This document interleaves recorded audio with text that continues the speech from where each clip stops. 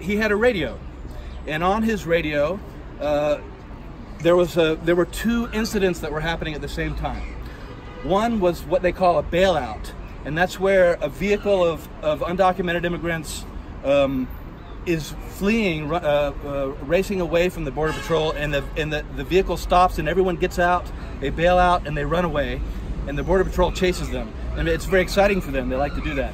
And the other call that came on the radio was groups of families coming across the river.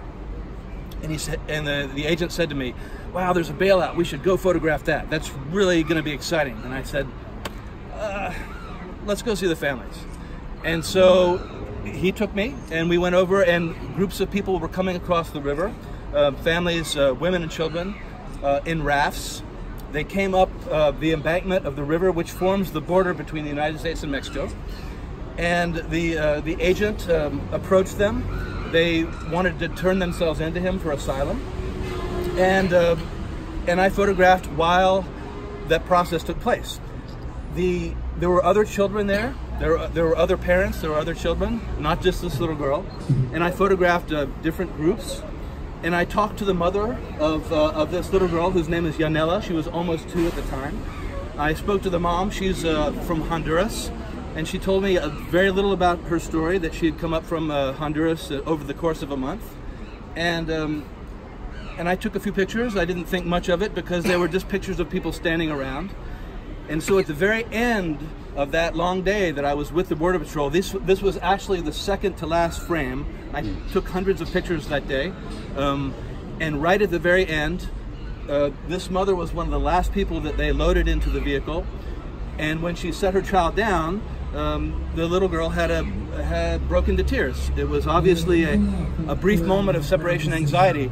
And so you can imagine that of the thousands of children and parents who were separated, what they were feeling when that happened to many other families. I found out a week later that this family had not been separated, and I was very relieved because I had no idea.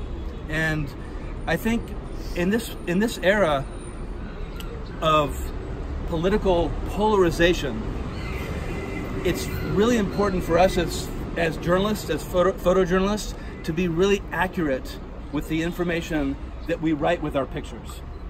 So in my caption I wrote, "They were taken to a processing center for possible separation," which was exactly the truth. If I had said that they were taken and were separated, my career would have been finished, right?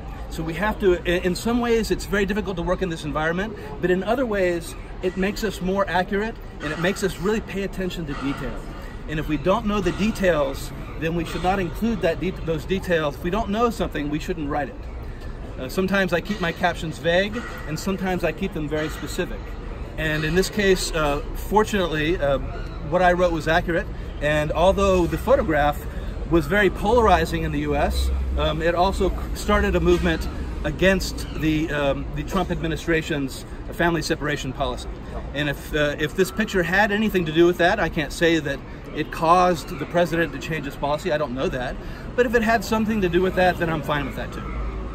I don't have a problem with that. So we have the whole rest of the exhibit to look at, so we'll keep walking.